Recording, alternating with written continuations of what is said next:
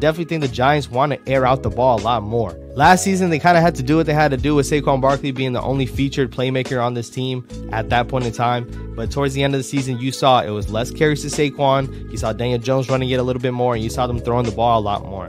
So who's to say that Eric Gray can't step into this role and actually be pretty well in that role when you're getting 10 to 12 carries a game and not 20 to 25? 20 to 25, I think, isn't substantial and it's not sustainable anymore, especially when you're running your running backs into the dirt anyways. And we look at these other teams like the Bills, when you look at them like the Chiefs, and I know I'm naming the top teams in this league, they don't have a guy that's taking 25 carries every single game. And ultimately, they're still winning games playing this way. So I definitely think that the Giants and Daboll, coming from Buffalo, wants to have that same type of approach.